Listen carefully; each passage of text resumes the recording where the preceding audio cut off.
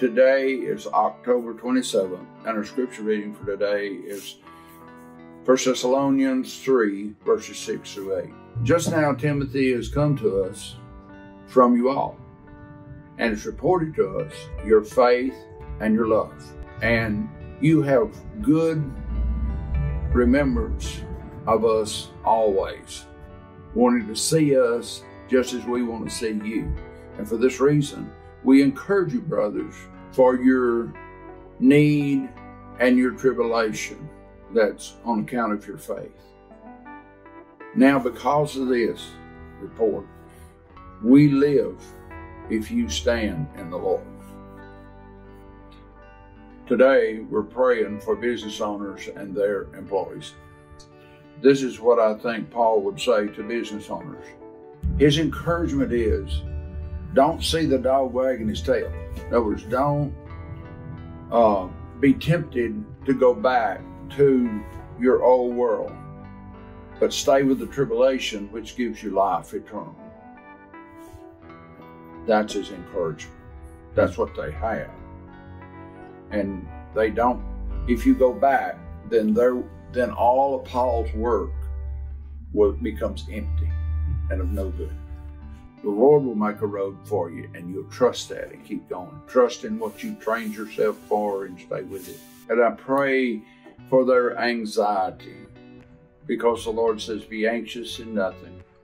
Consider the birds, how that I feed them, and how much more important you are than they. Remember the Lord and His gift to us that we can't pay back.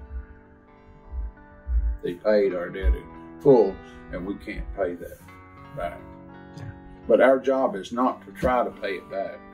Our job is to be thankful and to spread the good news that he went into that tomb wrapped white. The soldier testified he's dead with the Spirit. And Sunday morning he came out there as alive. That's the good news, that we live. He conquered death and we live. And he says, if you believe that, you will live. Our Father which art in heaven, we come to you through Jesus Christ, our Lord and our Savior. And our Father, we pray for all our community. We pray for all our leaders. We know you're in charge. We pray for your hand upon all of us who are in business, who have invested our time and our money and our lives, and have put them on the line. But Father, we pray that everyone may be able to stick with it, ride it through, trust the government that says, we won't make you pay until you're able to open back up. So we pray for faith and also love of yourself for all of your people and all of your government authorities. And we pray that your businesses will survive, oh Father, that these businesses